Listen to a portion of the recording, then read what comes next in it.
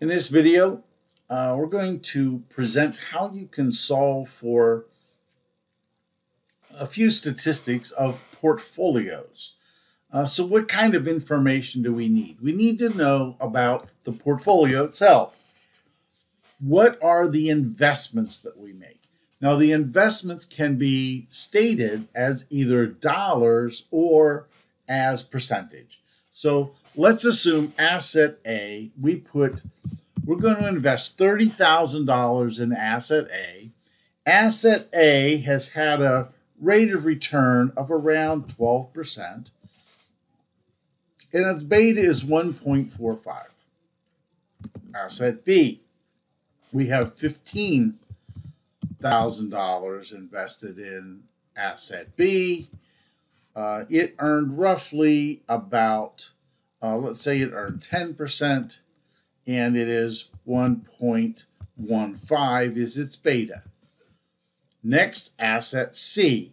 So let's say there's $10,000 in asset C, and it got 8%, and it's 0.95.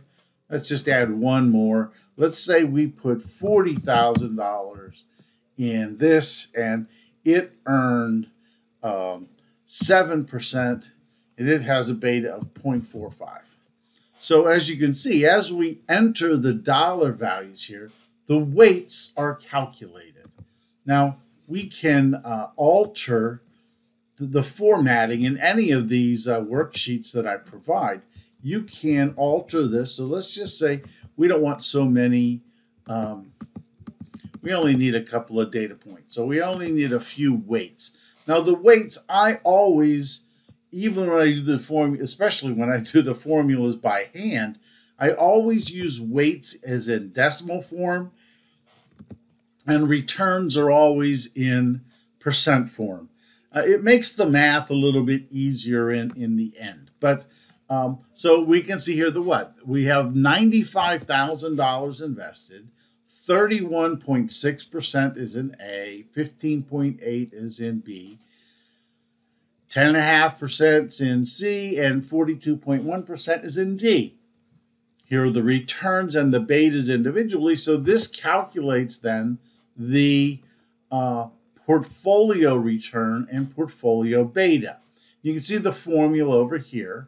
It's equal sum product, and then you identify the column, right? The weights are right here, and the return. So you just create or highlight that column.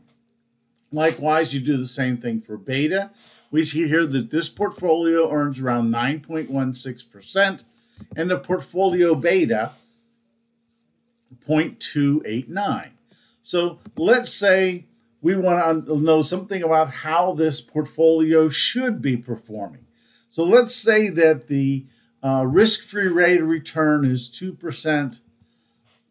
Again, sometimes we need to format these things, right? So you need to format them. So it's 2%, and let's say that the average stock market return is 10%. Now we can plug in the beta. 0.9289 is our portfolio beta. And this portfolio should have earned 9.43%. It only earned 9.16%. So it is underperforming according to the capital asset pricing model. Now, the one thing we do know is that this is slightly less risky than the stock market in general, right? 0.92 implies less than 1. The stock market has a beta of 1. So again, we can calculate the weights, we can calculate returns and beta. Now, of course, what we can do is say, well, let's say this was the beginning, and then we calculate at the end of the year, we calculate the investment. So then we can see how it's returned for the year, but we also can identify the changes in the weights. Right? One of the things we do investing is something called rebalancing. We want to rebalance our portfolio so we keep consistent types of proportions of our investments. again, that's the end of this video. Hope to see you in some future videos. Bye-bye.